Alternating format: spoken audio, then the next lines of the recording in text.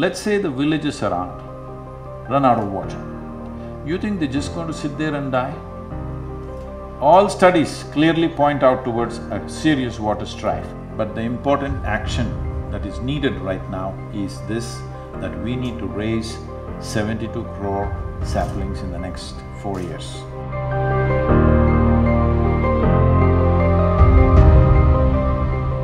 We are very happy to announce that the Karnataka Premier League, KPL, will be partnering with Rally for Rivers, Cauvery Calling, and will make this movement as their social cause partner during this KPL season.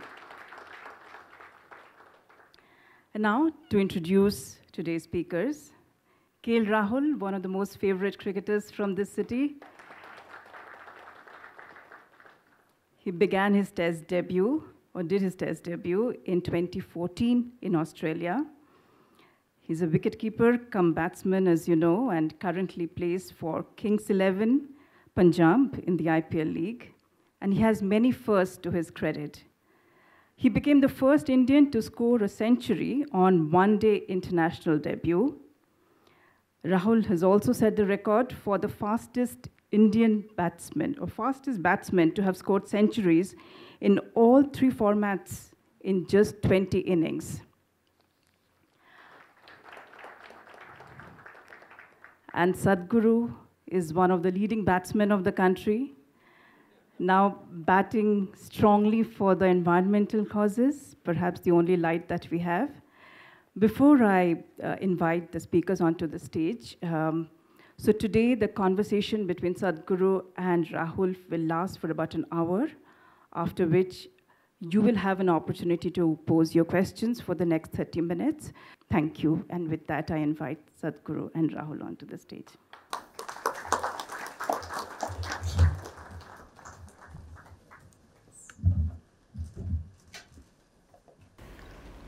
Namaskaram, and just because she said I'm some kind of a batsman, don't bowl a googly to me, huh? I'm not. I haven't played cricket in ages. So the balls that I miss anyway you catch. Good evening, ladies and gentlemen. So first want to say it's a huge honor to be here on stage with you. We all know what a big youth inspiration you are, and the things you're doing for the environment is just inspiring all of us. And I was just telling your colleagues that I've read your book, and I've been trying to, at least I'm trying to do little things, and just a huge inspiration. And I'll focus back to what we're here today for. So happy that you started this campaign to help River Cauvery, and just want to ask you, how big a responsibility is it to revive a river, and how do you plan on doing it single-handedly? Definitely I'm not planning single-handedly. The reason why we are doing many things, and including this, is without a large-scale people's involvement, this is not going to happen. This is not a single-handed job. This is not just my work or your work or somebody else who is here. This is a generational work. As a generation of people, we have taken the largest bite out of this planet. Never before another generation has consumed as much as we have. So, I'm just thinking, before I fall dead, let's fix it to whatever extent we can so that future generations don't look back and see we were the most irresponsible generation ever. In a way we are, unfortunately.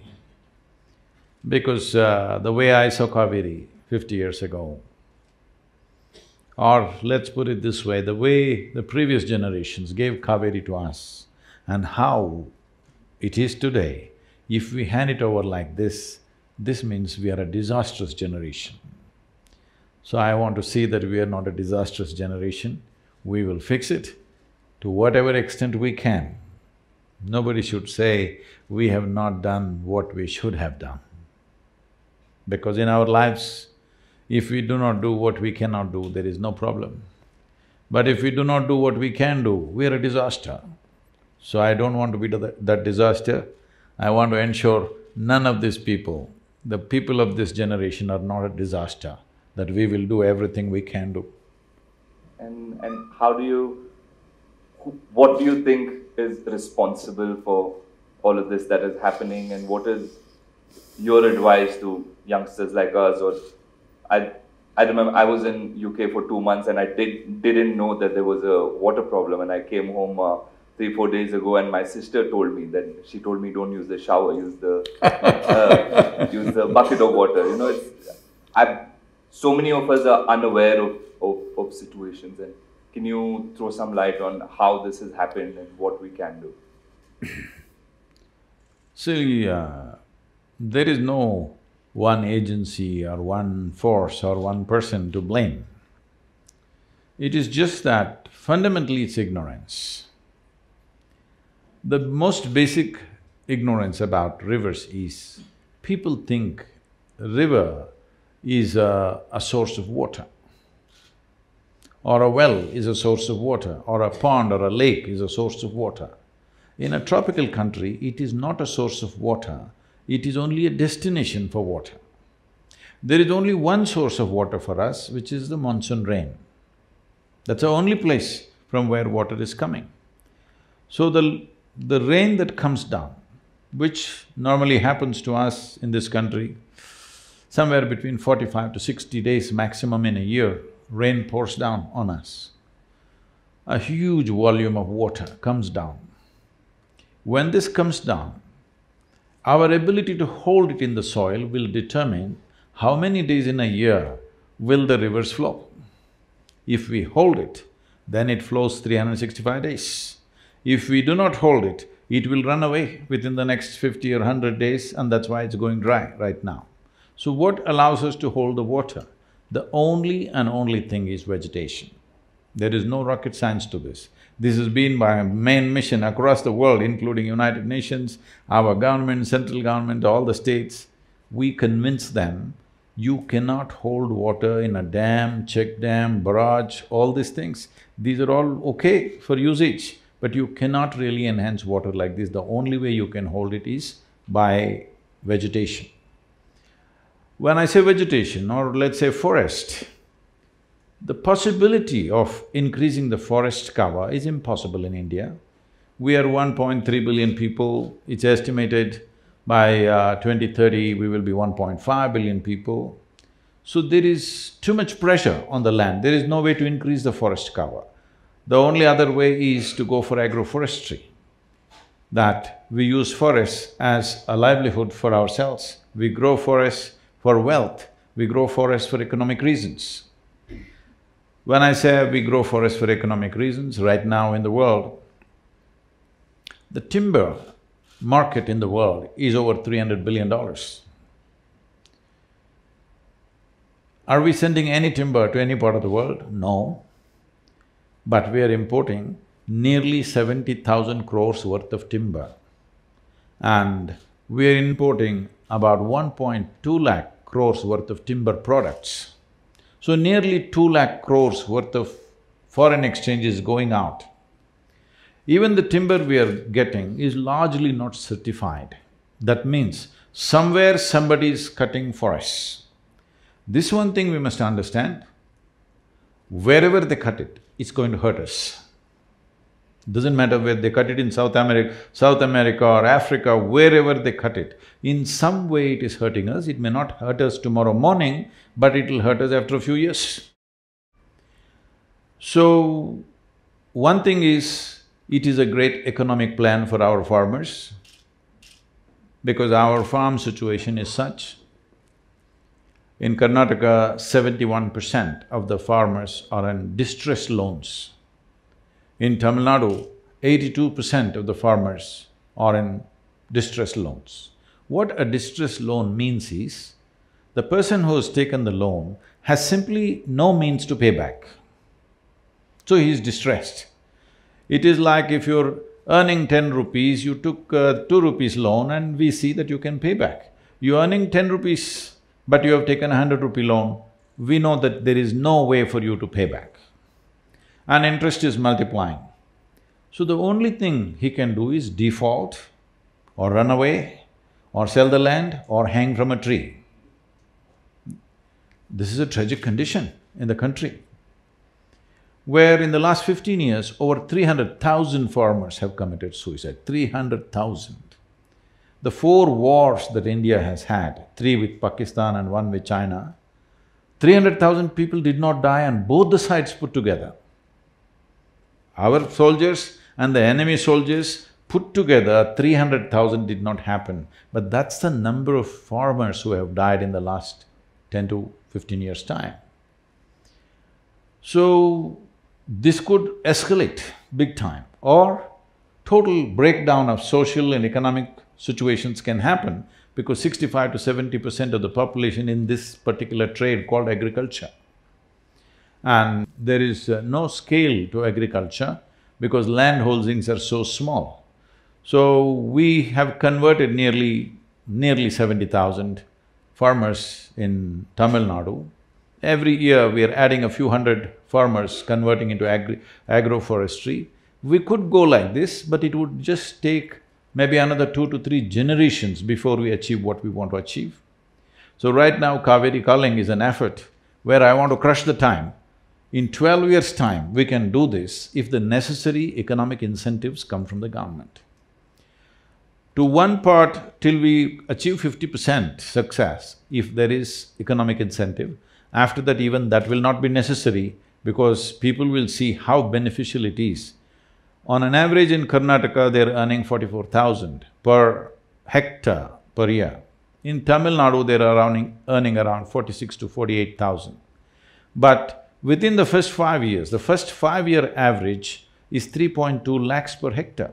This is what the agroforestry people are earning. In the first 10 years, it's 4.6 lakhs per hectare.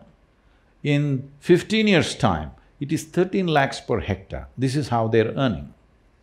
If once every farmer sees that this is the kind of benefit he has, even a part of his land, if he goes in for agroforestry, he will not need any kind of bank loans. When we come to bank loan, we must understand, well, you're a young man, you have not seen these things. When we were young, in 1969, when Government of India nationalized all the banks. You come from Bangalore or… Yeah. Yes.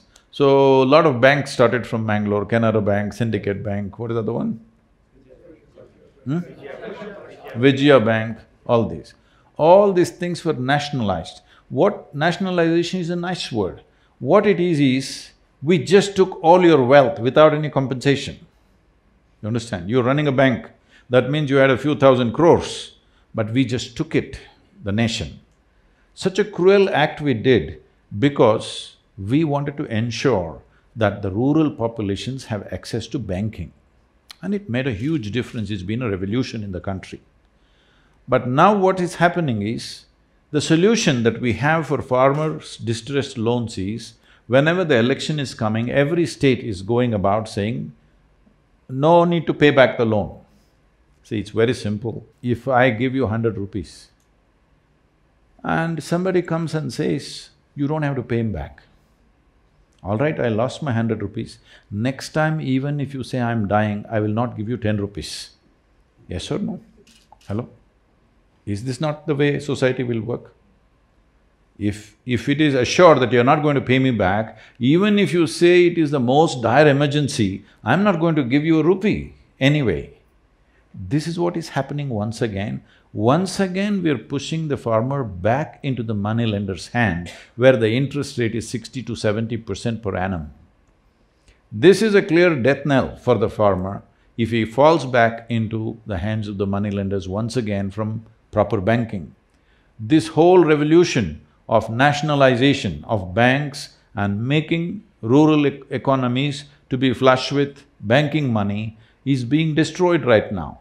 But if agroforestry comes in with a little bit of support from the government, the farmer need not go to the bank, he will have enough money. And this is not a new idea or a concept.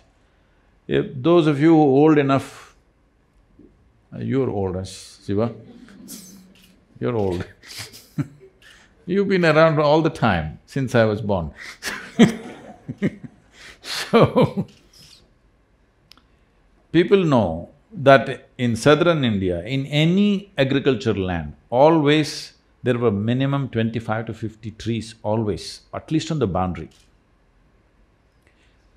Actually in Karnataka, I have seen people used to name the trees after their daughter, their son and whatever, because when this tree grows up, this was generally planted when the child is born, and this is named after the girl. When this girl grows up and she needs to marry, she's 18, 20 years of age, now this tree is ripe. If I cut this tree, her marriage is taken care of. Those days I know 8 to 10,000 rupees they get out of a tree, marriage is taken care of, son wants to go to the university, his thing is taken care of. So this was the economy of the rural places. I know this very well because at that time I was on the farm, I was actually in agriculture. About 40 years ago, massive usage of chemical fertilizers started. I have seen this, agents from fertilizer industries coming and campaigning, you have to remove the trees because the trees are sucking out all the fertilizer, it will not go to your crops, the trees are taking away because of their aggressive root system. So crores of trees across Karnataka was felled. Today, if you fly from Bengaluru to Delhi, every 5 minutes you look down, it's a brown desert that you see. Except Western Ghats, rest is just one brown desert from here to Delhi all the way, yes or no? What is our plan for this country? Because you can only retain monsoon water. See, we are trying to do things as European countries or North America does. We must understand, they have glacial water, they have snow, water coming from snow. Snow sits for 2 feet, next 2 months it slowly melts and make sure it percolates. Our water is not like that, it comes in a downpour. If you don't have vegetation, it'll just run away, not just run away, it'll take the topsoil and run away. That's what is happening right now. So Cauvery is not even touching the ocean for 6.5 to 7 months in Tamil Nadu. So Tamil Nadu people are thinking, Karnataka people are drinking up too much water. Yes, they think Kannada people are drinking too much water, they want to fight with you. They have to come upstream and see. Here also there is no water. So I was just talking to the Tamil farmers, I said, yes, this fight is… Sadhguru, you must tell them to release water. I said, all this fight is fine, and just wait for another 20 years. There will be no fight because there will be no Cauvery in Tamil Nadu. Yes, that's where it's going. On an average, where the Cauvery goes dry, what point it goes dry, on an average, it's withdrawing 3 to 8 kilometers per year. That means, right now, it's about 400 plus kilometers in Tamil Nadu, the Cauvery is running. Probably in another 40 years or 50 years, it will not even enter Tamil Nadu. That's how serious it is. So, I'll go back to your thing about farmers and you spoke about loans and things. I just want to ask, what can a common man do to help farmers? Or if I'm not a banker, but if I want to go with a set of friends and help the farmers, what do I do? So right now, to assist the farmer to shift to agroforestry, there are a few things to happen. One thing is the saplings, large-scale development of saplings. We are looking at, in 12 years, to plant 242 crore trees, that is 2.42 billion trees. If we want to do something so massive, it needs a very organized effort and it needs a certain agility, which normally, I'm not trying to criticize anybody, but normally the state governments don't have such an agile machinery to act. So in Tamil Nadu, we have about 32 nurseries spread across Tamil Nadu. So we've planted over 35 million trees in the last 18 years, all on our own steam. That is, no government help, no nothing, just as a movement, people's movement.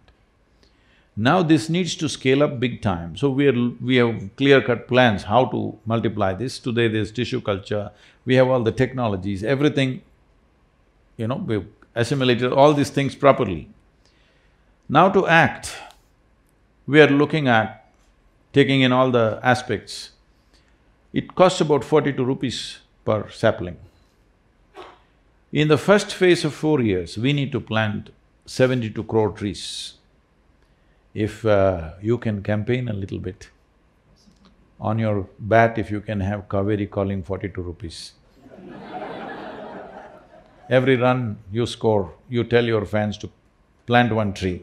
I'll do that. Whatever I'm saying, whichever way you think is appropriate. Like this, everybody must do what they can. As a sports person, you do what you can, as whoever. I'm saying even if you're a beggar on the street, you still can plant one tree a year at least. Isn't it? 42 rupees? Even a beggar can do it. So, it is not a question of resource, it's a question of how concerned we are. So this is only one part of it. We raise the saplings. It takes 18 to 24 months to get the saplings to planting stage. So we want to start now, it's been just launched yesterday, we will move. In September, we're doing the rally, riding about 14 to 1500 kilometers and having about 865 events have been planned along the way. We're a little crazy about these things, how So, this is one part. The next part is to put enough pressure on the government. We have spoken to the Jal Shakti minister, most probably he may come and flag off the event. The environment minister, important thing is to release the trees. Releasing the trees means in this country, if you grow a tree on your own land and you cut it, tomorrow you can get arrested. Okay? So, we got 18 species of trees released, that if you cut them, there is no problem. But still high-value trees are not released. I am saying, I have put this to the central government, the laws should become like this. Right now, there are laws. These are British-made laws. You know the English. How much do you really know? They made these laws that if you own the land, you own only the top 8 feet of soil. Beneath that, it belongs to the government. So most people do not know this, the water in your well actually belongs to the government. Today, Tamil Nadu is exercising this right. They're saying if you want to hit a bore well, you need government permission. You cannot dig a well in your land as you feel. You have to take a license, otherwise they will not let you take the groundwater because it belongs to the government. I am pushing for a law, anything that's in my land should belong to me. If I hit water, oil, gold, diamond, whatever the hell is there in my land should belong to me. It should belong to the farmer. So if I'm doing badly, it belongs to me. If I do well, it belongs to you. What kind of law is this? So, only if we hit some civilizational aspects, let's say I'm digging and I found Manjadaro in my land, then you can come and take it. Any wealth must belong to me. You can tax it, but you can't take it, isn't it? You should not be able to take it, but right now that's how it is. So we're pushing for laws like this. Above all trees, whatever I grow, as I cut my paddy or sugarcane or whatever else, similarly, whatever else I grow, I must be able to cut it. Right now, we've been talking to various governments and these funny things are happening.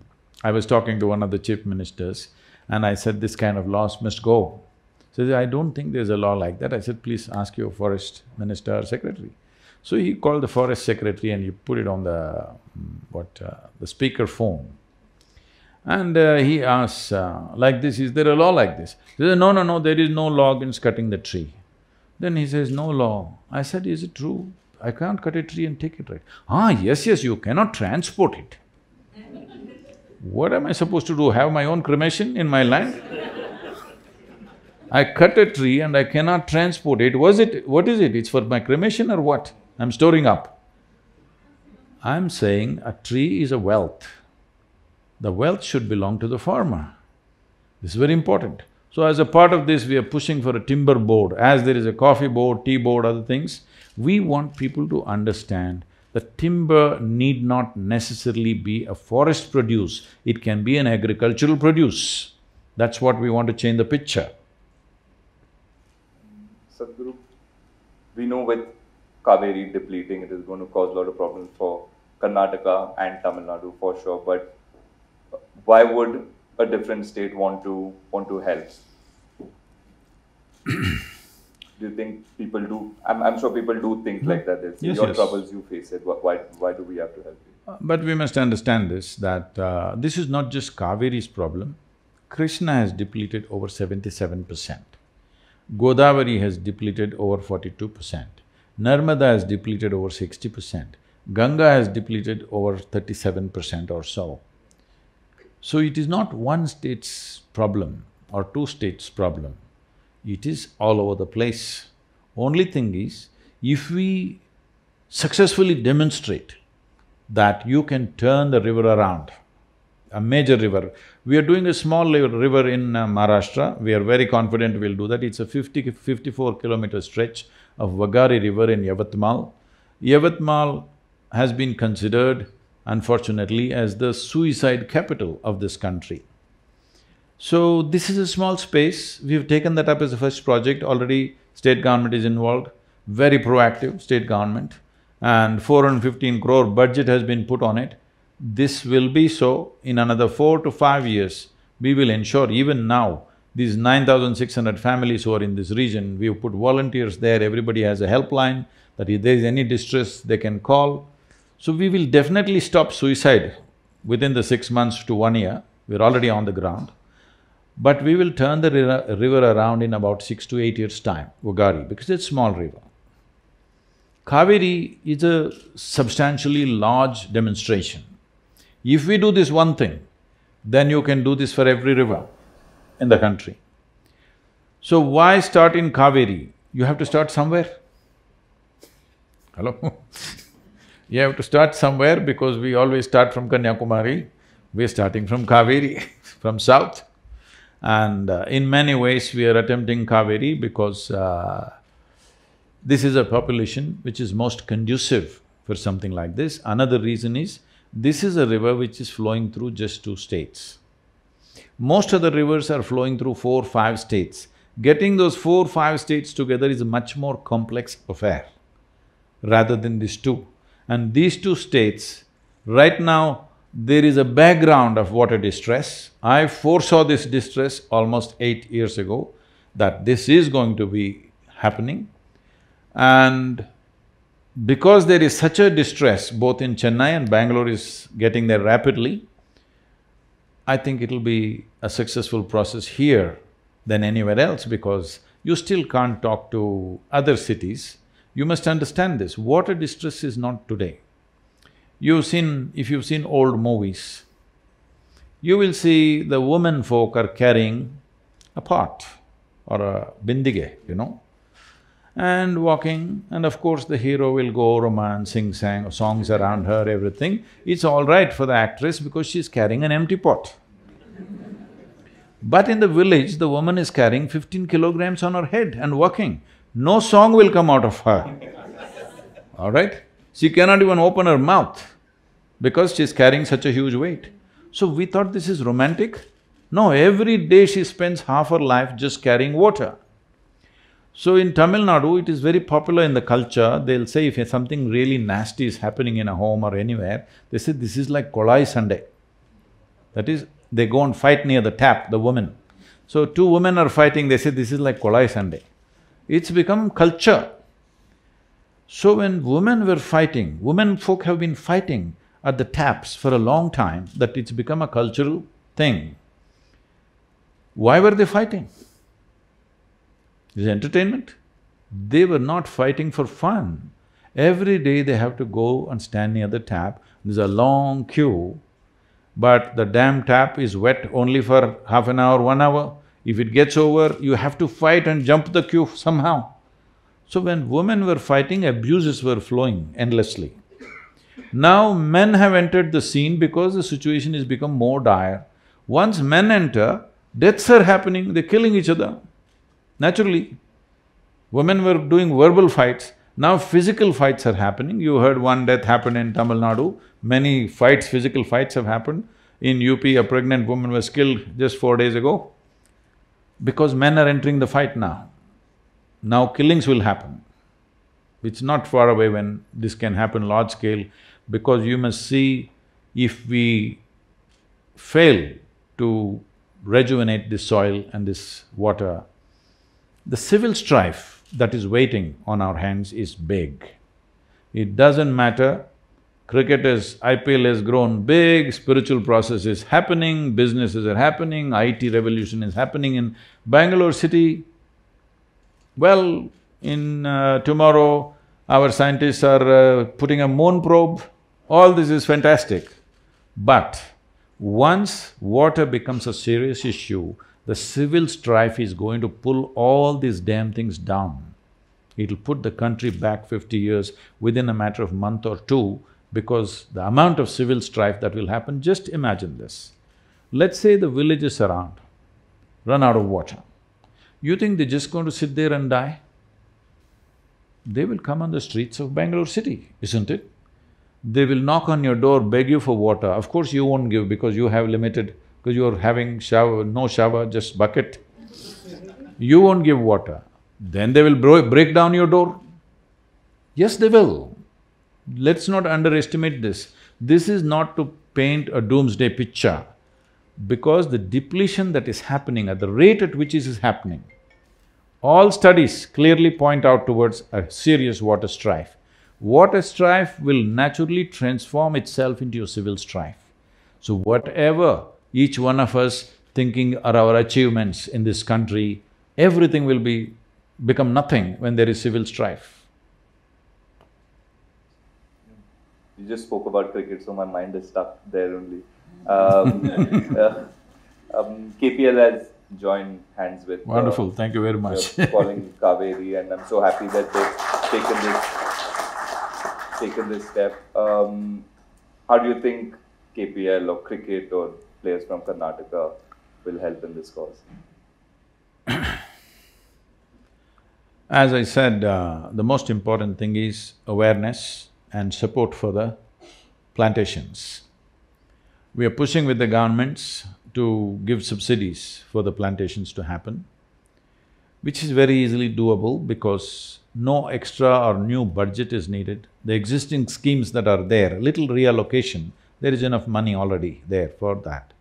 But if we depend on the government to raise these crores of saplings that we need, it's not going to happen.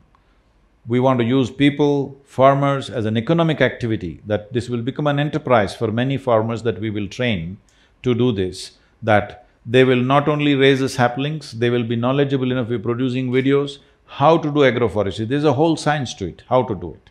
So we will educate large number of farmers who will start small enterprises of their own, in their own land, like 5 acres, 10 acres, they can raise thousands of saplings and this will become an economic process for them. So the most important thing that cricket can do is, because there are only two things which have huge reach in the country is cricket and cinema, probably. Cinema has too many languages, so it is limited to states. Cricket is national, totally, across all boundaries, and just anywhere it will work. So cricketers have a tremendous responsibility and role to play. How you want to do it, I don't want to prescribe to you, but the important action that is needed right now is this, that we need to raise 72 crore saplings in the next 4 years. 4 years this plantation must happen, means in 2 years we must raise, in 4 years the plantation must be over.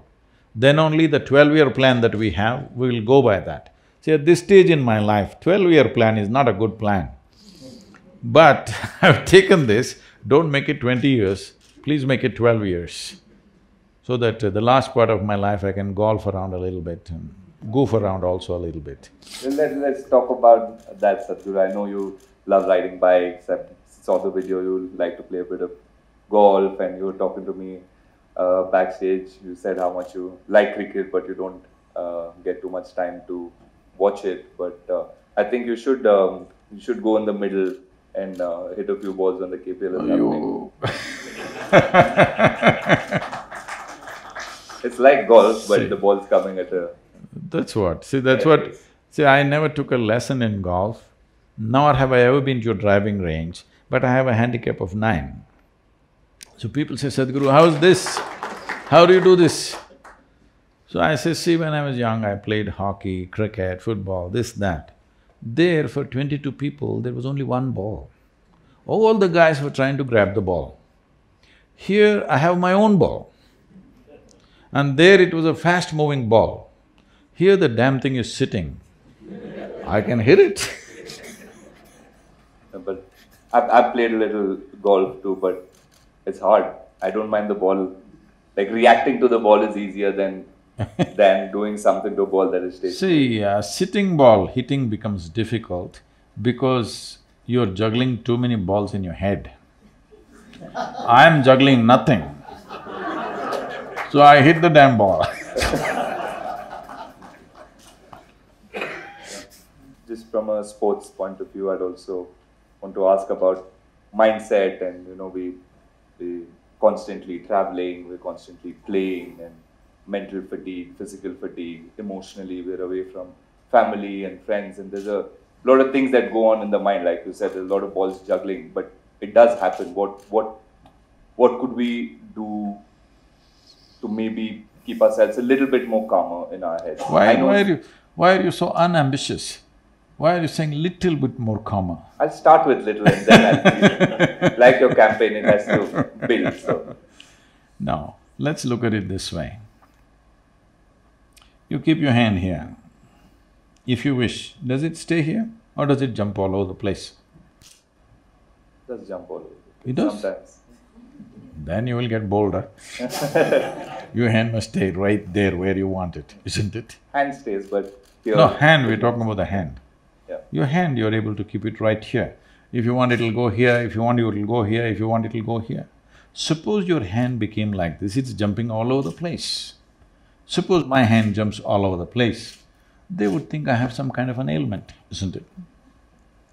Hand jumping? Maybe that Mr. Parkinson visiting us or something. So, we have to look at this. Unfortunately, in these societies, we think mind jumping all over the place is normal. It's not normal. That's not the way human mind is made. There are some fundamental aspects which there's no time or space to explore those things here, but we must understand this much.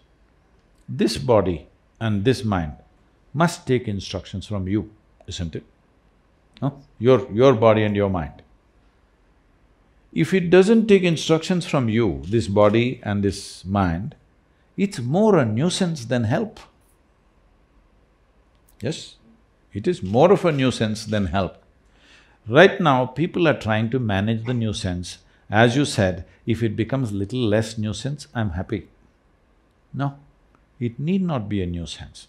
See, the reason why you physically train is so that your body doesn't come in the way, isn't it? See, the idea of training is not to put your body out there, that when I'm performing activity, my body is not in my way, it's not my tripping point.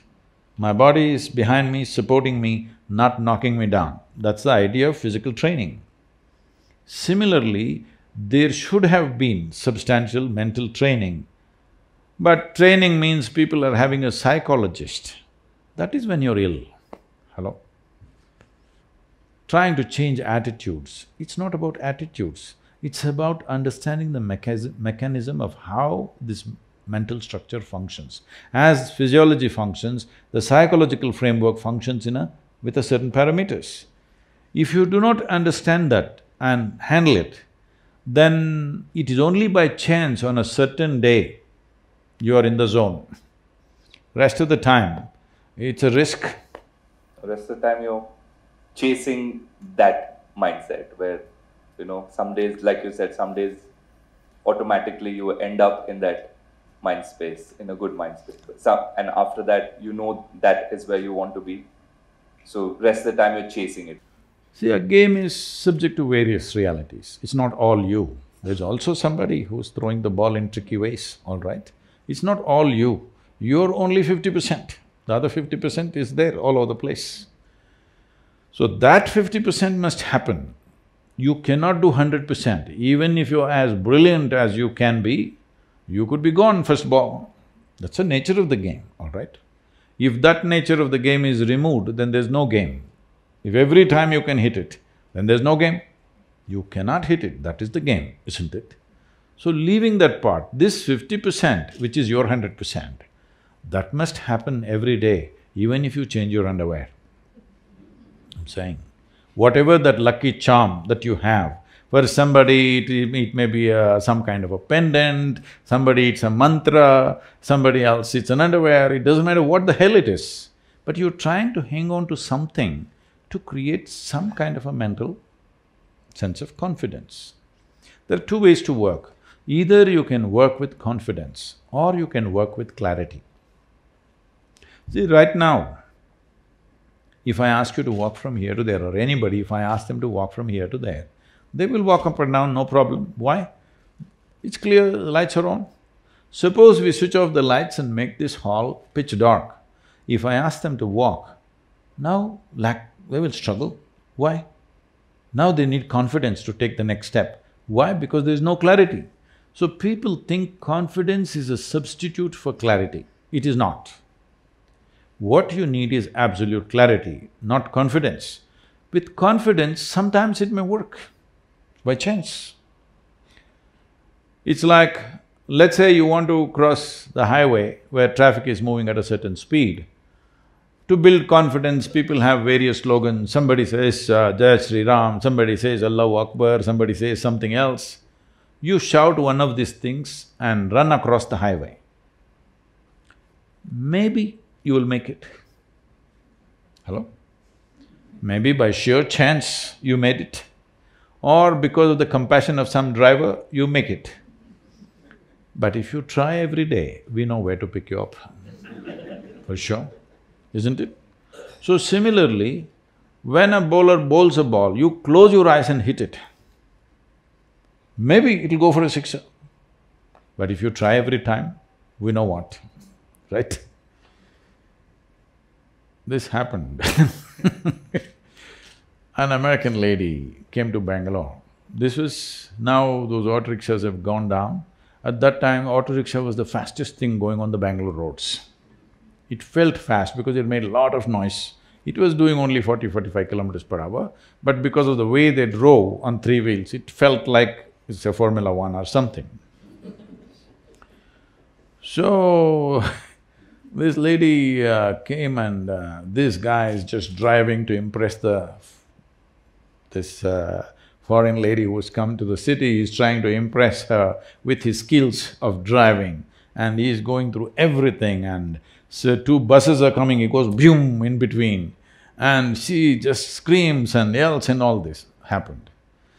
Then after she got down, she asked him a particular moment when those two buses came, how did you make it? There was hardly any space.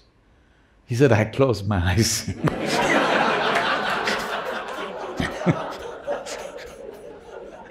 So she came and told me, those terrible three-wheelers. So if you close your eyes, sometimes it just works. So this is what confidence means. I'm sure in every game, people are trying to train people, you must be confident, you must be confident. No, you should not be confident, because confident means you are not in touch with realities. Clarity is what is needed. Because just before the… okay. So we were, like I was talking to a group of journalists, and this is at that time when Pakistan was playing in India for the one-day internationals which were going on. Sadhguru, how to beat Pakistan, please tell us. I said, if you want to beat Pakistan, you don't call Indian cricket team, call Indian army. Okay. Why do you want to beat Pakistan? You just have to hit the ball.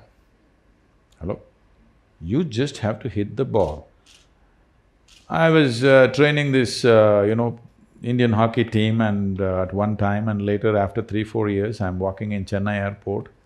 KPS Gill was heading the thing. And all these… that old players who came to us, the senior players, they were all out. Whole bunch of young players, almost 6 or 7 of them were all tribal boys from Delhi, Turkey to others, all 18 to 22 age group. These boys are for the first time going out of the country for championships trophy to Germany. They're all wide-eyed, they've never traveled outside and it's the first time. And they're not from cities, they're tribal boys. So somebody is giving them pep talk in Hindi, I can't repeat all the words. He's saying, "Desh ka izzat aapka," something. Your parents' honor is in your hands. 1 billion people's hopes are in your hands. Like this, he's giving pep talk. These boys are 1 billion people's stuff sitting on their head. Then I was passing by, KPS Gill saw me and said, "Sadhguru, can you say something to the boys for the first time, they're going out of the country?" So I said, "See, you know how to play hockey?" They said, "Yes." I said, "I don't think you know how to play hockey. You don't know how to play hockey, that's why you're looking like this. You're looking like this because you obviously don't know how to play hockey." "No, we know how to play hockey," suddenly their pride. I said, "If you know how to play hockey, first thing is forget the 1 billion people, forget your maa-baap business. There's only one thing, the damn ball should be in the opposite goal, that's all you know. You need lust for this. You just need lust to put the ball in the goal, that's all you do. You don't count how many goals I've put, that's not your business. There are professional people hired to keep the score. Why are you keeping the score? Your business is a ball at a time, isn't it?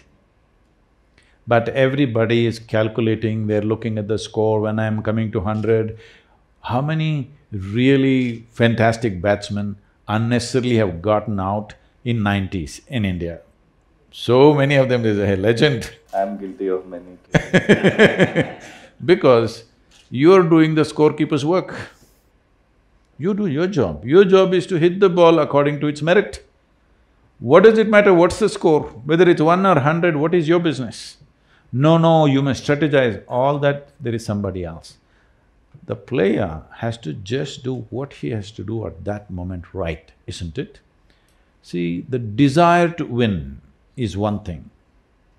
Everybody wants to win in their life, not just in a game. Everybody wants to win, everybody has a desire to be successful. But the desire is only giving you the direction, which way you want to go. Desire will not make you successful, it's only the competence which makes you successful, isn't it? And competence is clearly clouded when you're confident. Competence needs clarity, you just see things the way they are and do what you have to do at that moment. Not try to win the match, you cannot win the match. You can only hit the ball, isn't it? Somebody will tell you whether you have won or not.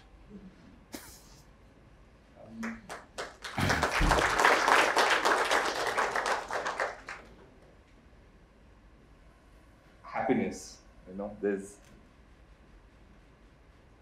professional happiness makes me the happiest. Being happy with family, that's a different kind of happiness. But when I score or when we win a game, that… I feel like I've lost it somewhere. I don't know which makes me more happy. Obviously winning a game gives me that high. So when you step off the field, when you're with your family or friends, not playing cricket, nobody watching, that feels a little lesser than that high. Why would the mind do that?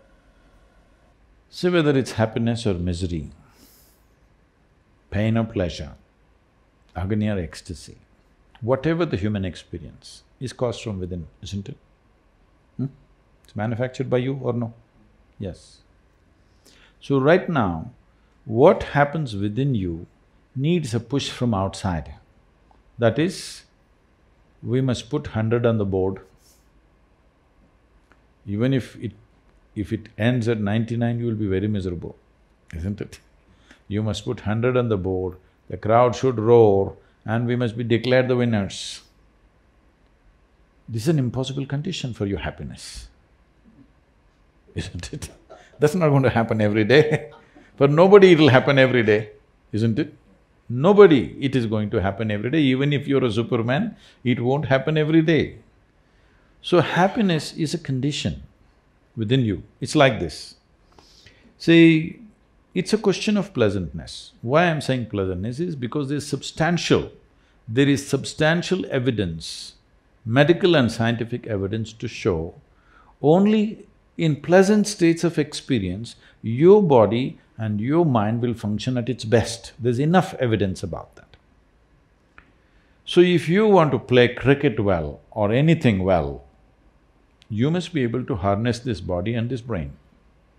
That's the only way, isn't it? If you harness this body's prowess and the mental prowess in the right sense, that action will happen in the best possible way for any human being, whatever the nature of activity. Now, pleasant states of experience means this: if body is pleasant, we call this health. It's needed. Hello? You want to be pleasant in your body or no?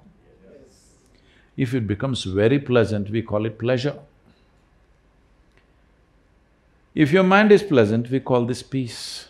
If it becomes very pleasant, we call it joy.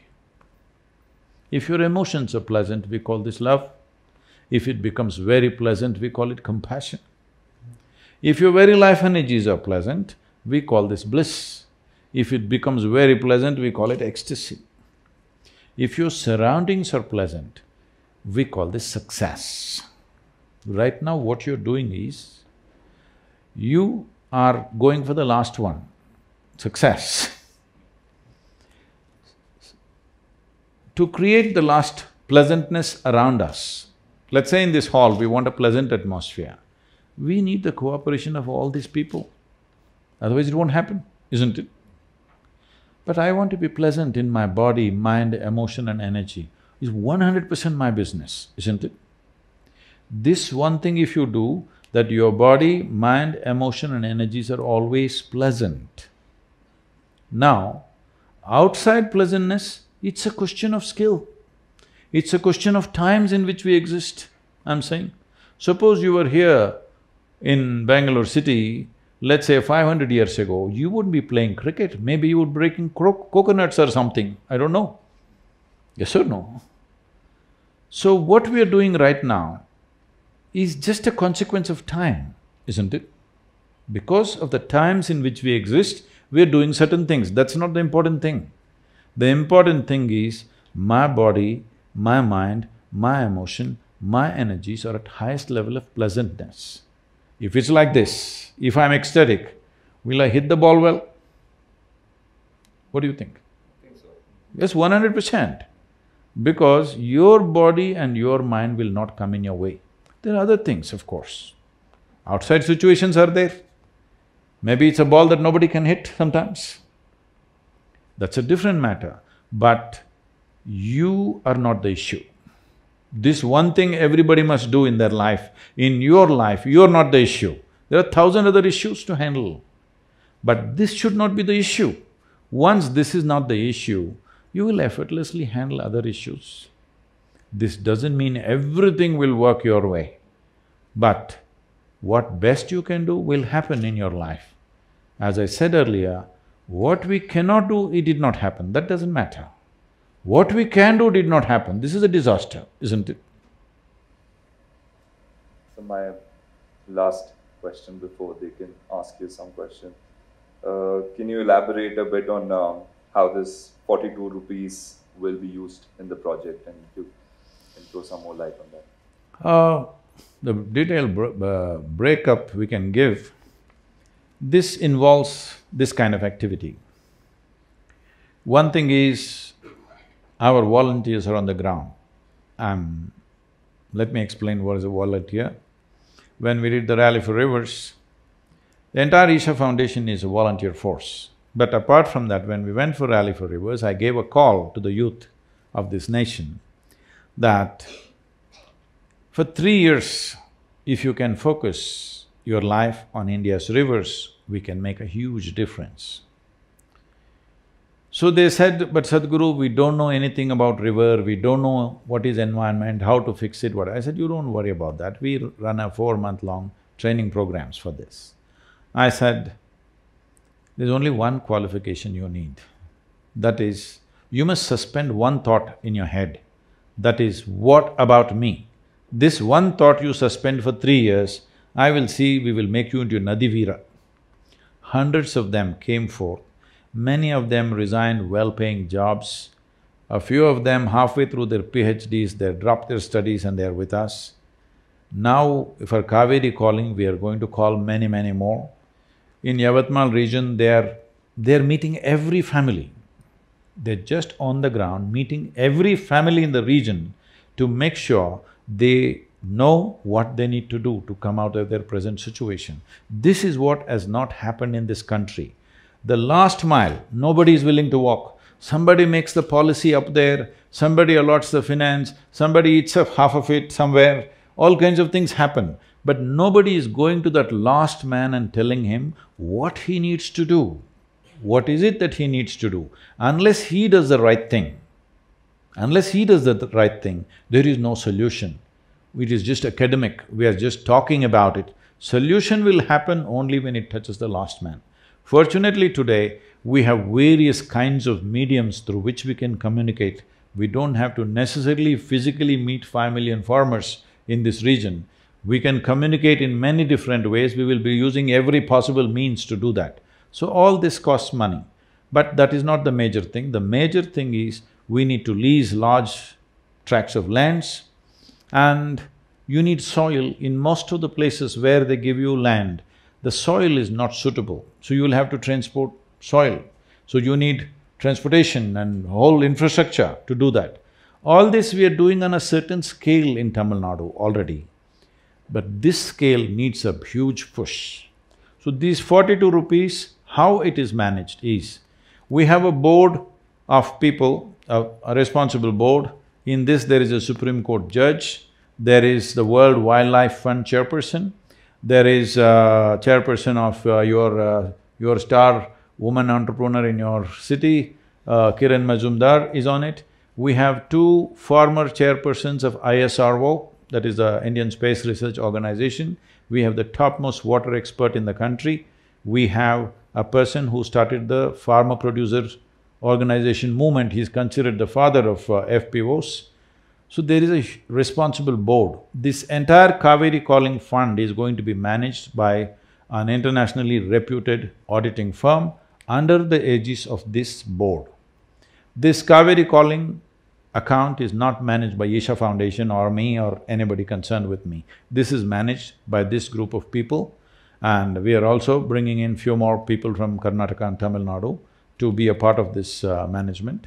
So it is being managed in a responsible way, the way it should be, and accounts will be put on for public viewing because an international accounting firm is going to manage this. So nobody need to fear what will happen to the money if that is a concern. They need not fear, this is the best way to do it. And how exactly this 42 rupees will get divided, we must understand this on the ground realities. In different kinds of lands, in different kinds of terrains, in different kinds of social situations, this money will vary. In some place we may be able to manufacture, to be able to produce a sapling for 25 rupees. In some place it may be 100 rupees. So on this, on an average, we have calculated 42 rupees. So this variation will happen, it's not like exactly everything will cost. See, for example, this involves about 15 different kinds of species of trees, the agroforestry basic module. The larger module involves about 80 different species of trees. There are some species of trees that we can make it for 5 rupees. There are places where our volunteers are doing, where every weekend thousands of them will come together and produce this at their own cost. This one may happen for 5 rupees. There is another kind of timber tree which will take probably 200 rupees. So calculating all this, we have arrived at this 42 rupee number. So it should not be looked at, okay, this is only this much packet, why did it cost 40 rupees? That's not the way, on an average. But the important thing is, it is well managed by the most responsible people that you can find in the country. And to ask a question, please put your hands up and… Microphone. Good evening, everyone. Pranam Sadhguru. Hello, Rahul. My name is Dhanush. My question is, it's relating to an article published in today's Hindu newspaper, The Hindu. It's about reforestation in Philippines. So in 1900, 65% of Philippines was covered with forest. In 1987, due to commercial deforestation, it was reduced to 21%. So after that, which government took an initiative, and by 2010, it was increased to 26%, which is a average growth. So Philippines has now introduced a program in which it makes it mandatory for each elementary, high school and college student to plant 10 trees before graduating. So the sites where to plant are advised to them by government. So as Rahul pointed out in today's conversation, what a common man can do, and the framework which you replied as to 242 crore trees has to be planted in next 12 years. So I consider it's a matter of choice, like we can do it or we may not do it. So why not, given the unconscious scale in which humanity is living today and the immediate need for redressing the environmental chaos, isn't compulsion, as in a law, the best way out? So why not make planting trees or saving a river a compulsion, maybe by a law, as in Philippines? Thank you. They are Filipinos, we are Indians. You're underestimating us. It's very different. And above all, you must understand this. See, there is no forest land. Very little forest land is left to do plantations. For example, in Cauvery basin, only 20% is forest land. Out of this, 8% has good forest. We don't even have to touch it. Another 4–5% is mildly denuded forest. Some replantation could happen there. Another 3–4% is totally denuded forest, which must be replanted. This is not the challenge. This can be easily done because this land is dedicated for forest. It belongs to the forest department or the state government, it can be easily planted, that's not the challenge at all. I know everywhere on the WhatsApp and other things, somebody comes up with a drone, we can shoot this, we can shoot… You don't need any of those things. With the kind of population we have, we can organize that the forest lands are replanted, that's not a big deal. But over 80% of the land is agriculture. This is the thing we need to understand, because all the time these activists and others are going on trying to hit some industry. Because hitting an industry is a kind of a… it's a fashionable thing in the country. When you want to hit somebody, hit some industry and say, they're doing this, they're doing that. Though all of us are consuming those products. You must understand, industry in India occupies less than 1% of the land. Agriculture in India occupies 84% of the land. People do not know the difference between polluting the river and depletion of rivers. For example, in Bengaluru city, you had over 1,000 lakes about 70 years ago. Today you have 80 lakes left.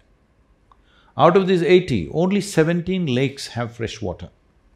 The remaining lakes have sewage water. So you still have a lake only because of sewage. People think the water is polluted. No, there is only sewage water. If sewage water is stopped, there will be no lake. Well, I want you to understand this. Where is your bus stand? The bus station, the Subhash Nagar bus station. Dharmambudi Lake, all right. Those of you who come from Mysore, where is your exhibition? Lake? Where is your playground? Lake? So we think we're doing great, all right? You need to understand all the lakes in the city have been turned into bus stands, playgrounds, all kinds of things. These were all active, full water lakes just 30–40 years ago. So, in India, compulsory plantation, okay, you can make it compulsory, where do I go and plant? So in Tamil Nadu, we started this scheme today. I think, how many green schools, does somebody know? Any of the volunteers, please? A few thousand, I don't know how many exactly.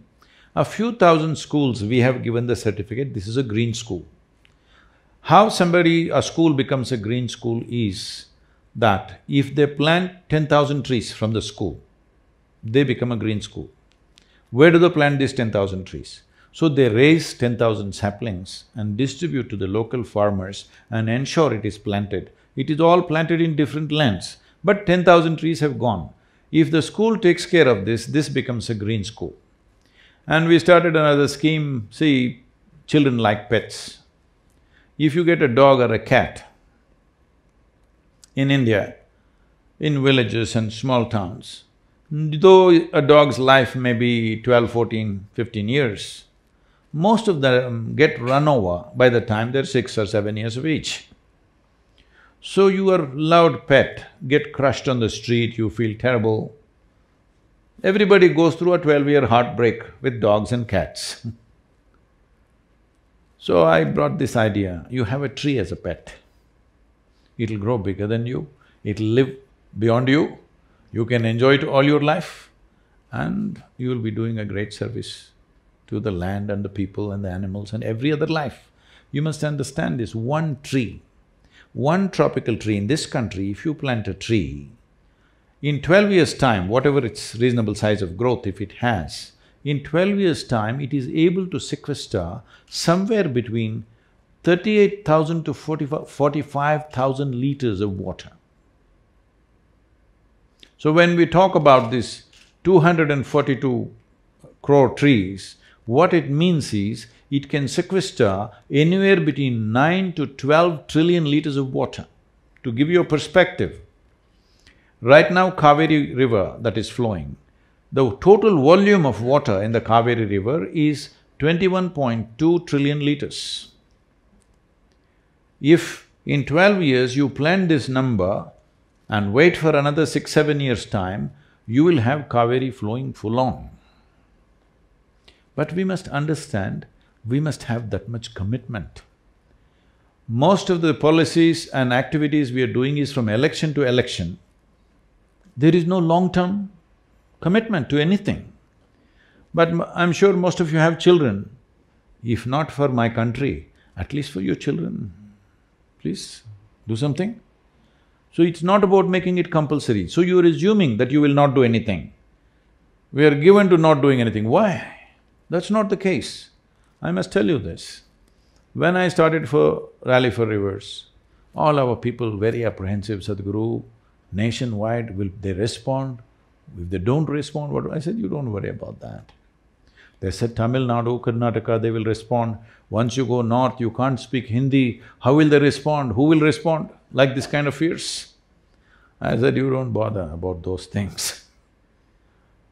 162 million people responded. Never before for any movement in 30 days' time, 162 million people responded. So as I went, what I saw was, it was phenomenal to see this, because in every village, men, women, children waiting. I must tell you this, it really… Every day when I saw certain people, tears came to me because I'm driving around, I drove 9,300 kilometers in 30 days and I have no spare driver, I drive all the way. And I did 142 events in these 30 days, 184 television and news interviews. Literally every minute I was driving, I was also talking and doing interviews to radios, televisions and everything. All this, and our volunteers were on the ground and maximizing that. Like I'm somewhere in Madhya Pradesh in some remote place, it's already around 1:30 in the night, so it's late and we've still not gotten to the destination, so I'm really banging it. I'm in the car. That was also a big controversy with lots of people, why are you not driving a Maruti? All right So I'm really banging it like I'm doing like 130, 140. And it's raining quite heavily. Then I just flashed by And I see this blue patch, right now it's become Cauvery calling, it used to be just Rally for Rivers. I see a few blue patches, I just whiz past. Then I have 20 cars behind me, they're all coming a little behind. And then I stop and try to back up. So this whole convoy has to back up. Then I back up there. Then I've already gone literally another 300, 400 meters and back up. And there's an old lady, must be over 65 kind of lady, a village person, and a 12-year-old girl and one 7, 8-year-old boy, all three of them holding Rally for Rivers and waiting at 1:30 in the night. What do you do with these people? I'm saying that's a commitment people have if you do it the right way, and people will respond. And all of you educated people who live in Bangalore, whatever I am saying today, you take this commitment, you'll at least make it 100 times over, amplify it. The entire nation responded that way only because that many people were behind the movement. The governments acted with such agility. I gave the Rally for Rivers document, which is a 760-page recommendations for how to manage rivers. When I gave this to the Prime Minister at 6:20 in the evening, I put it in his hand. Next day morning by 11:30, we get a call from the Prime Minister's office that he's formed a special committee and they want the soft copy. I thought, this is fantastic.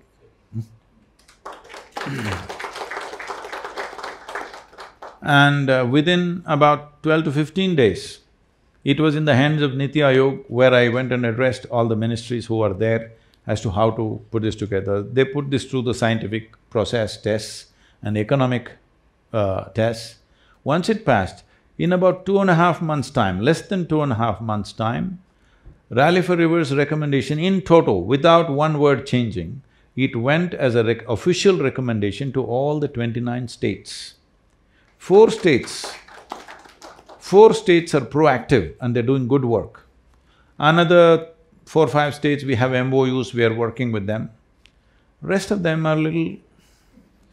that includes you, little sleepy mode. We need a crisis.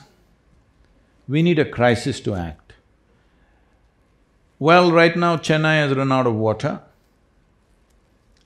Tamil Nadu people will act now, I know. Will Karnataka wait for Bangalore to go dry and then act, or are we sensible enough to act now? This is all the question is. So make it compulsory for the children. Why? We are the ones who destroyed this land, isn't it? Hello? We as a generation have destroyed this land.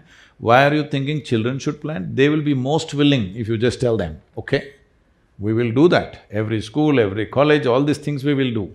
But you're talking about making it compulsory. Is it not a shame that it has to be compulsory, that we should take care of our children's future? It should be compulsory, you must care for your children. How bad is that? I don't want to do that. I don't want it to be compulsory. If you want to destroy this land, if you want to take away the future of the people of this land, I want you to understand, people have money and means, they're all transporting their children to other countries. But there are millions and millions of people here who cannot do that. 1 billion people who cannot do that.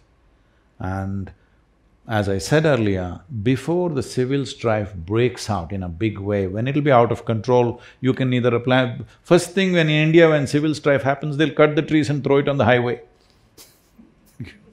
At that time, you can't talk to them, plant a tree, do this, do that nonsense. Right now, it's still in control. This is the time to do it. There is a solution.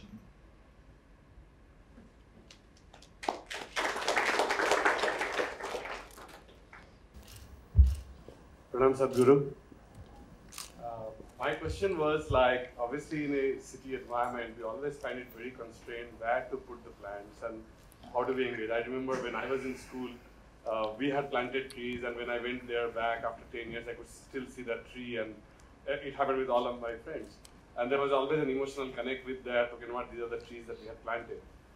In a city, obviously there is a responsibility aspect of it, but do you have any special ideas about like where can we help in the sampling part of it, like putting the saplings, or Yes. where is the land to plant those trees, so that at least we can feel the action as well, not only just about, okay, not I So, something in social media. there are two ways to do this now. One thing is you just contribute 42 rupees per sapling. I'm not saying only 42. How many trees do you want to do? That many. That's one way to do it. But you don't have the money, but you have the time, all right? This is always the case. Those who have the money don't have the time, those who have the time don't have the money. So, you don't have the money. Can't you raise 125 saplings in your home and after 1 year you hand it over to us? We will hold schemes and plans for all these things, how every citizen can participate, how every adult, child, man, woman, everybody can participate. These things will be unleashed, we will put it on the social media, how to do it, where to do it, everything. But in your home, even if you're living in an apartment home, 25 saplings you could raise, isn't it? You will have the joy of seeing them growing in your balcony. Possible or no? Even if you have a two-bedroom house, you can still do it. Yes or no? So you either give the money, or where we will do it in large-scale nurseries, which is more efficient way of doing, because gathering this from every home is going to be a serious challenge. Because transporting saplings long distances is going to cost us so much. We will be having nurseries all along the Cauvery basin, which is 83,000 square kilometers. I want you to understand the scale, you understand? It's 83,000 square kilometers of land, because this is a serious problem that in people's understanding, why we took up Cauvery river is because it's a tributary. See, people, if you say rivers, you say… ask anybody, what are the rivers in India? They will say Ganga, Narmada, Godavari, Krishna, Cauvery. You must understand, Cauvery has 120 major tributaries and thousands of small tributaries. If the tributaries don't flow, Cauvery will not flow. Cauvery is only a destination, it's not a source. So, the basin includes all these 120 tributaries. If you don't enrich them, people think we are going to plant just on the side of Cauvery riverbank. That's not how it is. That is a simplistic campaign we did with Rally for Rivers, just to make people understand 1 kilometer on either side. That is not the plan. You must understand this idea that catchment means people think it's somewhere in Madikeri or that Coorg area, that one valley is catchment. No. In tropical land, every square inch of land is catchment. You need to catch the water that comes down and hold it in the land, put it into the land, because it is not just the river, it is the aquifers. If the aquifers are not full, they will suck away all the river water. Water is not just about river. Right now, we are using Cauvery as an emotional pitch, but the real thing is, the soil should become enriched to hold water, and it is everywhere. That wherever you dig, there must be water, then only Cauvery will flow, otherwise she will not flow, land will suck it out. So, we will come out with all those things, but I want you to understand, all those things become more… See, suppose you raise 20 or 50 saplings in your house. For us to take it and plant it somewhere, because you will raise one species. Now that one species needs a mix of another 12-15 species, because otherwise agroforestry will not work. For the farmer, in 4 years there is a crop, in 7 years there's a crop, in 10 years there's a crop like this. For this we need various levels of species. And there are other grasses and bushes which also add to this. If you grow in your house, I'm not discouraging you, you must do that. We want that people's participation. But practically, that is not the best way to do. It must be located where we want. Otherwise, transporting one sapling from this place to that place, in the city we have to come and gather it from you. That's going to cost us a lot of money. Well, we can do it on a voluntary basis, that all of you bring it to one place, but that preservation, let's say we gather it in some school ground, we have to water those saplings. If we cannot water there, it starts drying up, then the media will start making scandal out of it. See, these people got the saplings and they couldn't water it. I'm saying there are many complexities. I want you to understand, I'm made like this. When I sit down and look at something, I think of every damn problem there is. every damn problem there is. I don't tell all those problems to everybody around me because they will fear it'll not happen. For every problem there is a solution. It is just that we need to do in that precise manner, all right? Ask him, for every ball does he hit the same shot? Hello? No, for every ball there is a precise shot. Last shot was a great shot. This shot, the ball was different. If you try the same shot, you're back home. Isn't it? The same goes for every aspect of life.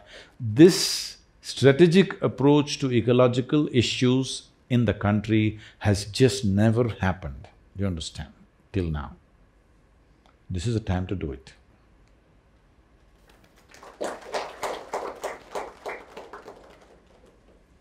If Rahul and his team really pitches for it, I think 500 million saplings will happen, because at least there are 500 million people who will do it if they just say it.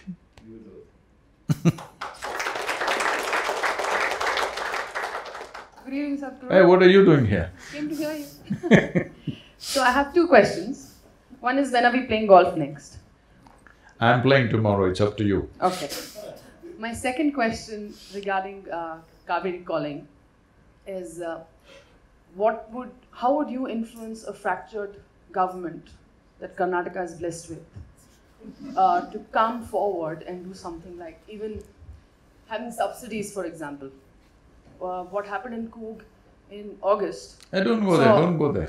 No, I need to go there because there's something very important that happened. What happened in Coog in August had collected 350 crores in the Chief Minister's Fund. 10% reached the people. Now we have a fractured government where we don't have the confidence the government will do something. So if you have a movement like Cauvery calling, how do you propose that you would be able to influence this fractured government to do something? People's involvement will be there because we collected 190 crores out of 350 crores that came into the Chief Minister's Fund. But nothing came to the people. So about fractured political situations, so we must understand this. We have to work with the realities in which we live. I am not someone who asks for an ideal situation. I've always worked with the realities that exist right now. I must tell you this, we are a volunteer organization, about 4,600 full-time volunteers and over 9 to 11 million part-time volunteers. That means that simply means a whole variety of concoction of people. Every day somebody will come up to me and say, Sadhguru, I can't work with this person, she is impossible, I can't do it. I just… slowly they've all gotten this now. I tell them, see, in this world, this is the kind of people, they are there, like this kind, this kind, this kind, this kind, this is how they are in this world. If you think your work is significant, what you're doing is significant, you have to work with these kind of people. None of them are okay. None of them are perfect people. Everybody has their own nonsense. You have to work with these people. But if you think you want to work with perfect people, you must go to heaven and today. So you drop this angst. In the existing reality, how to make something work is success, isn't it? If I had an ideal situation, I would have done this, that, that. That is not success. That is just wishful thinking, isn't it? Hello? In the given situation, we made something happen, this is success. Now if there was that kind of situation, I would have done this. This is just wishful thinking, isn't it? So let's not waste time on that. One way or the other, in the next couple of weeks, it'll sort itself out. Right now, this thing for incentives for the farmers, I think in Tamil Nadu it's moving in the right direction, simply because the crisis is staring in the face. So they understand action is inevitable, there's no more a choice. So they're moving there faster, going not as fast as I want, but it's going there. Before September, I think we will achieve that, the incentives for the farmers, because the budgetary requirement is not challenging. In Karnataka, we have presented this to the government, but as you said, it's fractured. When there is a fracture, there is pain. When there is pain, people don't do anything. That is a reality, but the thing will happen, there is time. So, we have a counter plan for this. If the incentive comes, we will go about campaigning in every village in the Cauvery basin. I want you to understand, this covers over 100 taluks. So this is many villages and over 5 million farmers, but we will campaign in such a way every one of them will get the message that there is an incentive. And of course, government machinery also will announce that there is an incentive. Our business is to go and explain how to harness the incentive that's given. Because in this country, most of the incentive that the government has given, various schemes where thousands of crores are sitting, people do not know how to harness it. Because there is a huge problem of you have to fill 112 application forms, and not everybody has the endurance to last for the century of forms. They just get beaten halfway down, okay? So we will see how to facilitate this. But suppose they do not announce the incentive, then we are using the rally as a way to put pressure on the government. So both ways you must be with me, you understand? If the incentive comes, it is about doing activity. If the incentive doesn't come, it's about putting pressure on the government. Both ways it must work. Only then it's going to happen, because this is the realities of the nation. We better learn to work in that. Hi, Sadhguru. I have two questions. One is… have you seen Lady Gaga? Huh? Have you? So you must hold the microphone like this, yeah. Okay. The first question is, yes, many people will support this this campaign and this for planting the trees. But how can we assure that these trees which we plant will not get cut? And no, they will be cut. Agroforestry means they will be cut. I want you to understand this.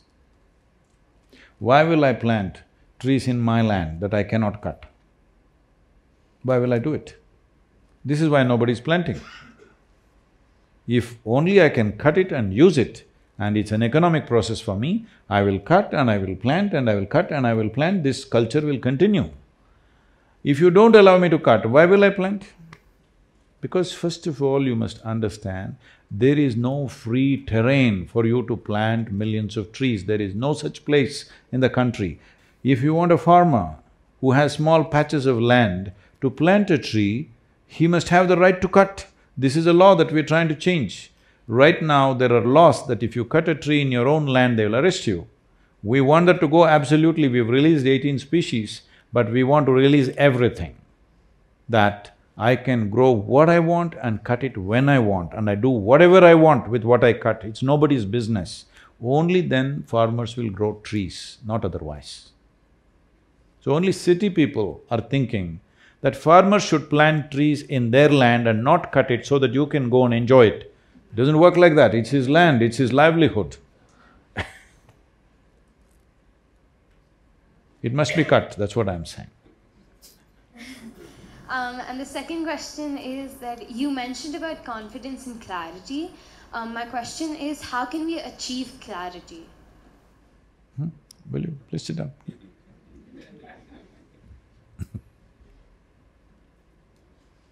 See, suppose your eyes are a little foggy, you go and get glasses, isn't it? Suddenly you wore your prescription glasses, suddenly everything is clear. So you did not improve the world, you only improved your eyesight, isn't it? Hello? Suddenly the world looks better. The world you did not improve in any sense. So you must understand, confidence is about action. This is not about action, this is about the way I am. My eyes are clear. What I will do with it? I may plant trees, I may hit a cricket ball, I may hit a golf ball, or I may drive, I may do whatever nonsense I want, all right? The important thing is my eyes are clear. So I'm only enhancing my faculty. I'm not thinking of what to do. What to do is my choice. It is individual choice, everybody can do what they want to do. But your faculties must not become cloudy. One reason why, because this question came in terms of cricket, and this is very true with every aspect of life also, is your education systems have confused you that memory is intelligence. You remember some rubbish that you have read and write it, you're first rank. I never understood why I should write what I know. I never wrote anything in my test papers, always consistently I got 6 zeros throughout my education because I didn't understand why I have to vomit whatever I think I've read. So, we have misunderstood memory as intelligence. All these people are going to have a deep shock in the next few years because artificial intelligence is coming. My phone has 100 times more memory than you. That's why it's a smart phone. You call somebody smart only because it's smarter than you, isn't it?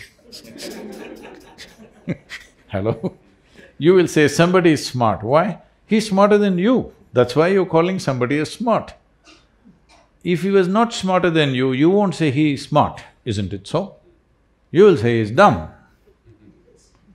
So, phone has become smarter than you simply because your idea of education is just to remember a few things. By reading 10 books, somebody becomes a scholar. By reading 100 books, somebody becomes a doctor. By just reading one book, somebody becomes a representative of God. Yes, unfortunately this is the best qualification you can get. By reading one book, you become God's representative on the planet. Fantastic, isn't it? So, all those people who are living by memory are going to feel utterly stupid in the next 5–10 years. It's time you do some inner engineering to be relevant in this world, otherwise you'll become irrelevant. They're inviting me to all kinds of artificial intelligence conferences in the world, and they're asking me to speak about this and that. I said, why are you inviting me to artificial intelligence? I'm not artificial intelligence. They say, no, Sadhguru, the problem is what will we do? Professors and scholars and others, they're worried, what will we do? Well, you will have nothing much to do, you will be of no significance. It's just like this. See, let's say 500 years ago, if you had really big muscles like that, we would make you king of Bengaluru because you're so muscular. Today, maybe we'll put you at the gate of this hotel as a security man. That's the best job you can get. So I'm saying, bouncer. So, man's muscle lost relevance because why? Machines came, isn't it? The power of the machine neutralized man's muscle. This is the reason why so many women are sitting here today. Not because of some liberalization that's happened, simply technology, machines came and neutralized the power of man's muscle, and suddenly women also can come and sit here. Yes, that's a reality. Now people who have instead of muscle, now the focus has shifted to memory. Those who have a certain amount of memory, they are strutting around. Even when I was in school, I always wondered, these people who just read a book a few years ahead of me, why are they strutting around like they're superior human beings? All this nonsense will go with artificial intelligence. You need to have something worthwhile within you, not memory. If you say something from your memory, I will pull out my little gadget, it knows everything that you know. Today, nobody is consulting their grandparents and parents for anything, they're asking Alexa, tell me this. Yes or no? So, you need to understand this, that clarity will come to you only when you're not contaminated by memory. When you know how to keep your memory aside and simply look at things. This needs little training. Your education systems have messed you up, making you misunderstand memory as intelligence. Intelligence is a different dimension, memory is a different dimension. These two things, if you hold it separately, you will be crystal clear every moment of your life.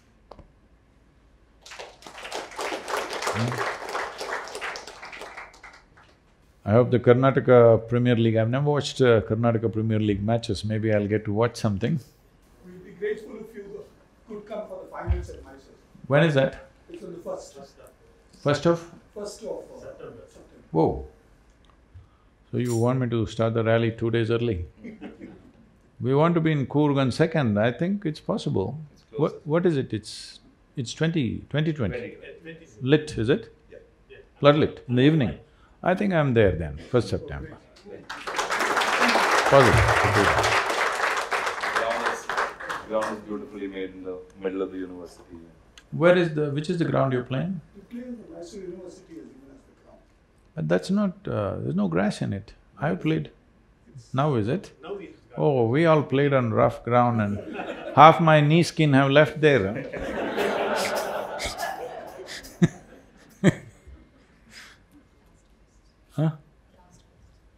Huh? Okay, anyway, with the… what do you call it? KPL, Premier League. So, we wish you all the best. I heard that it's on till 2009, right? That's what they said. So, let this happen. I think finals I'll be there. 1st September I'm on the way anyway. So, it's important that the cricketing world stands up for this. And this is not one day's work. As I said, this Cauvery is a 12-year project. I feel in a matter of 5 to 6 years, if we have pushed it to a certain volume, the rest of the country and the rest of the rivers and river basins will pick it up by themselves. It's bound to happen. We will make certain policy changes at the center level, but the problem is, river is a concurrent subject. That is between the center and state. Center can only recommend, it's the state that needs to act. So the political scenario in the country is such now, most of the states are ruled by one party. I think this is the best time to make it happen, because if we convince the center, it can happen on all these states quite effortlessly. So we're… that way, I think politically, we're in a good space for national movement, but we need to show Karnataka and Tamil Nadu has this responsibility of showing a massive level of success. Then only it will take off everywhere else. Namaskaram, Sadhguru. I just wanted to ask you one thing. What are your views on the Mekidatu project which is being planned by the Karnataka government, and it is said that the Karnataka government is claiming that it will end the Bengaluru water woes, but it is vehemently opposed by the Tamil Nadu state government. And it's also said that this project will wipe out 52 square kilometers of core forest area. I just wanted to know how this Cauvery calling initiative will address this. See, everywhere in the world, people have understood what is the science of hydrology. And whatever they did 100 years ago, they're all changing it. In United States, over 900 major dams have been decommissioned because they see this is the most disastrous thing you can do. In India's geography, almost there's simply no room for building more dams unless you want to completely destroy everything. You must understand, an average temperature of over 32 to 35 degrees when it is there, if you hold water in a large lake, the evaporation in about 90 days is approximately 65%. So you want to evaporate all the land, all the water that is flowing through this is all knee-jerk kind of thing. So you're only talking further about how to exploit more. Instead of seeing how to revitalize, we are still thinking how to exploit more. Because most governments unfortunately think election to election. There is no long-term thought. But we must understand ecological situations have to be thought 50 to 100 years at least. At least 50 to 100 years. You can't think 3 to 4 years. This is 3 to 4 year thought. Right now we're in power. The problem is just this. See, if a particular government or all of you, if you plant millions of trees, your nameplate will not grow on the tree. That's a problem with the tree. But if you build a dam, you can carve it on the stone and put it there. Many dams in Karnataka have gone dry, all right, already. But your nameplate is there. This foolish man built this dam. I want you to understand, there was a time when the English suddenly left us in 1947, there's no infrastructure in the country. Something had to be done to survive. That time we did desperate things, built all kinds of dams, whatever. It's okay what we have done, we don't have to do post-mortem of that. But that time is over. Now there is a whole deeper understanding of everything, how it works. Now you're still talking about what we did 50 years ago and say, I will do the same thing. Because you have no sense of what's happening now in the world. And this is a tropical country. Holding water is not the solution. We need to generate water in the groundwater. We must understand India is the only country which is exploiting over 80% of groundwater. I'll tell you my experience in Bangalore. This is almost 40 years ago when I was running a construction business, and we got some contract in Majestic area. We were supposed to put concrete columns. We just dug 5-6 feet. It's full of water. You won't believe this. Every pit we put 10 HP diesel engine motors, but we could not empty the water, we could not put concrete into that. That's how it was. Today, I don't know, maybe you have to go 500 feet at least. Huh? In this city area? 1,000 feet. So you know what you have done.